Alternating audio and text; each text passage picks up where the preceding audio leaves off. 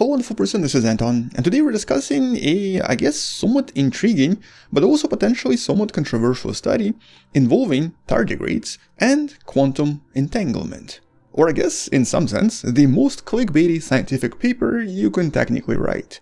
But it is an interesting paper, and it is an interesting analysis because it actually discovers something else about tardigrades, and also teaches us a little bit more about what these creatures are technically capable of. The question is, does it actually involve quantum entanglement, and what exactly were scientists trying to achieve here? So let's discuss this paper, but let's start with the idea of, so what is quantum entanglement? In a nutshell. There are actually quite a lot of videos on quantum mechanics that I've made previously, and they should be popping up somewhere right there at some point, and in most of them I do go through some of the details of how all of this works. Specifically, it actually talks about some of the discoveries and some of the creations from various scientific teams that were able to create various really interesting quantum devices, where things basically just don't work in the way that they work in the classical world.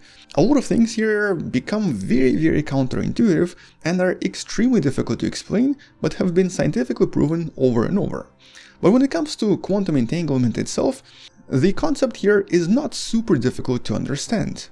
It essentially involves either two particles or even sometimes a group of particles that become sort of connected to one another in such a way that their quantum state or their properties cannot be described individually anymore.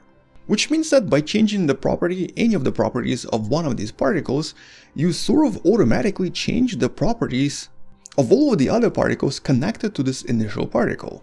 And this usually happens independent of how far away the particles are from one another. Or essentially, to quote Einstein, spooky action at a distance.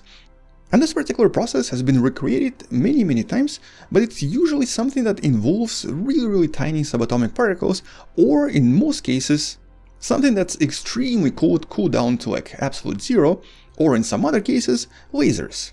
As a matter of fact, photon-based or laser-based entanglement is really the most common way today to create a pair of entangled particles, in this case photons, and is actually even used practically for various cryptography reasons. In this case, you can actually create a cryptographic quantum key, and if someone is trying to steal this key, just by nature of quantum mechanics, by changing one of these entangled particles, you automatically change everything inside the cryptographic message. But you can check out more about this in one of the previous videos that should be popping up there. And although entangling individual particles has been done many times, in the last few years the scientists have also achieved macroscopic entanglement, basically entangling larger and larger objects. For example, in one of the papers from the last few years, the scientists reported entangling a vibrating drum-like structure connected to an extremely cold atomic cloud that was basically changing its spin as the drum was oscillating. Which by definition was that spooky action at a distance. And these were large objects containing many different atoms, so this was an example of a macroscopic quantum entanglement. On top of this, one of the most important chemical reactions on the planet, the one that basically produces a lot of things for life here on the planet, photosynthesis, is believed to be directly connected to the quantum entanglement of photons of light with the chemical reaction happening inside a typical chloroplast. Or in other words, photosynthesis might be directly dependent on this principle of quantum entanglement when the photons enter the leaves and when they start interacting with other structures. Some of the scientists in previous studies have been able to prove this, but there are still some scientists that don't truly believe this just yet. Nevertheless, one of the papers claims to have actually entangled living bacteria with some of this light, with at least two separate papers that you can find in the description below, claiming to have observed quantum entanglement of photosynthesis inside a photosynthetic bacteria that was then actually controlled and modified. So in other words, in the last few years, the scientists might have actually found a way to control quantum entanglement even inside living organisms. Now, because these are really big claims, not everyone obviously agrees with this just yet, but these are interesting propositions.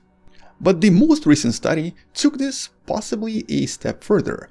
And I'm saying possibly because here a lot of scientists really don't think that this was true entanglement. They might have entangled a tardigrade, an actual animal that we're all familiar with because it's basically one of the most resilient organisms on the planet. We've discussed these organisms before in some of the previous videos you might want to check out. And the scientists have already used tardigrades for a lot of different reasons in science, including seeing how much they can actually survive by shooting them out of a cannon and trying to see if they actually survive the collision. Oh, and by the way, just to clarify, they don't actually survive all of this by being in this state. They do change or transform into what's known as the ton state. It's basically a shriveled version, or sort of like a seed-like version of the actual organism. One of the papers in the description shows us the difference between the actual tardigrade, the living one, and the one that's in the ton state, the state where usually they're able to survive extreme radiation, extreme temperature, and of course outer space. And so in this paper that, as always, you can find in the description below, the scientists wanted to find out if a multicellular animal like tardigrade could potentially become entangled with a previously entangled qubit that's connected to something else. And since this was successfully demonstrated in bacteria in those previous studies I mentioned, specifically by showing that the light entangled inside photosynthetic bacteria seems to be connected to the light that's completely independent in a different area, here the scientists decided to replace the bacteria with a tiny ton tardigrade. Although you might already see the problem with this experimental design. First of all, tardigrades are not photosynthetic, so there's really nothing for them to entangle on the inside. In other words, they're not going to be connecting to any photons of light, and they're not really going to be using anything from the outside that can then be modified for entanglement. But more about this a little bit later. Well, let's discuss what the scientists did afterwards. They then subjected these little guys to some of the lowest temperatures they've ever experienced and some of the highest pressures possible.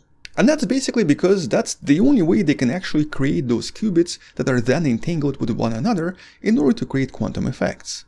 And following this, as you can see in this image, these little guys were then integrated into two quantum entangled electric circuits. And the main purpose of this test was to see if by changing one of the qubits, or quantum bits, we would actually observe a change in the second quantum bit and possibly also the tardigrade itself. And here they chose 3 different tardigrades, apparently coming from somewhere in Denmark, froze them, shrunk them in size, put them into those circuits and observed the results. And afterwards, they took the tiny tardigrade, placed it near qubit B, as you can see in this diagram right here, observing a slight shift in frequency inside the qubit. This was obviously expected, this is just classical electronics here, simply because tardigrade is, well, it's water, there's a lot of water on the inside, so this water most likely changed the frequency of the qubit. They then took both qubit B and tardigrade and were able to couple it to qubit A that's visible right here, making these quantum bits essentially entangled and dependent on one another. And then when the frequency of one of the qubits was affected, the entire system seems to have been affected as well, including the tardigrade, at least to some extent.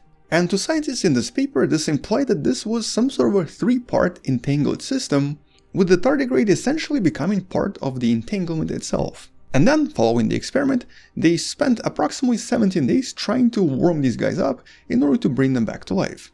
Unfortunately, only one of the 3 came back to life, and thus became the record holder for surviving the coldest temperatures a tardigrade has ever survived, and also some of the highest pressures as well. Although here the claim is that it's also the first ever survivor of a quantum entanglement, and essentially the first ever animal to have been quantumly entangled. Quantumly, is that a word?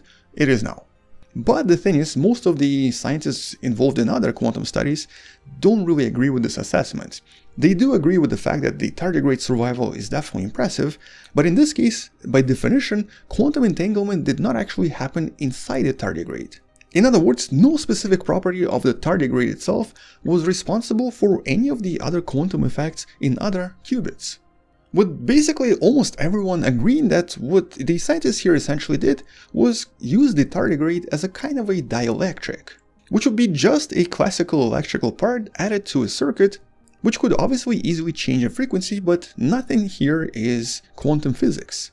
All of this is just classical physics and classical electronics. On top of this, there's obviously quite a lot of various types of quantum entanglement happening inside the molecules of the tardigrade either way, and actually all of the molecules inside our body as well, and that's independent of all of the other effects that we're observing from, for example, photosynthesis.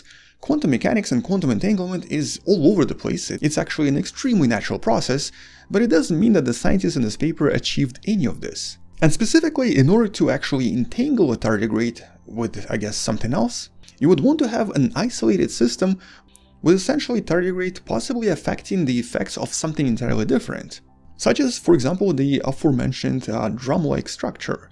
That would be an example of an actual tardigrade being entangled with something else.